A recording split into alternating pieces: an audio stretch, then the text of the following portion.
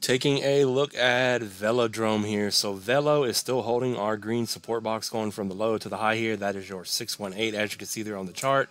So it's looking good. It's still keeping the double bottom with the higher low potentially intact here. If we scroll into the much smaller time frames, you can see what I'm talking about here. The move down, the pump, then we pulled back and we're holding support. So as long as we hold this market structure, I would say this thing's gearing up to go. And on top of that, we zoom out to the weekly chart here on Velo. We are looking at Velo 3-day, weekly, wherever we look. We're looking at Velo inside this bull flag pattern here. So off of the strong move into this falling channel, bull flag, whatever you want to call this, it is bullish in my opinion here. So also the stock RSI is all the way down here on the floor, resetting. And it's been there for a while now. So at any moment, I think Velodrome is going to pump out of here.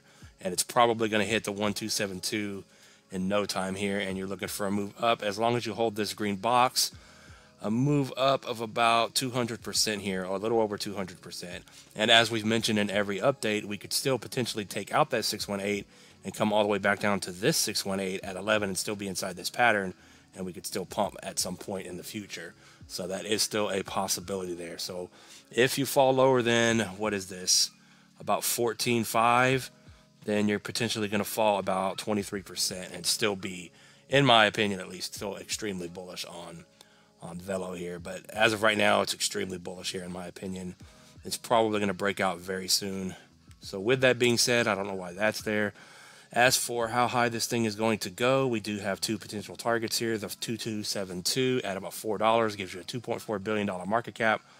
And going from today, you're looking at about a 26x here, so not bad at all. To be a little more bullish, a $5 billion market cap takes you up to the 2618 at about 850, and you're looking at about a 55x on Velo. So what do you guys think about Velo? None of this is financial advice. Thanks for watching, and I'll see you in the next one. Peace out.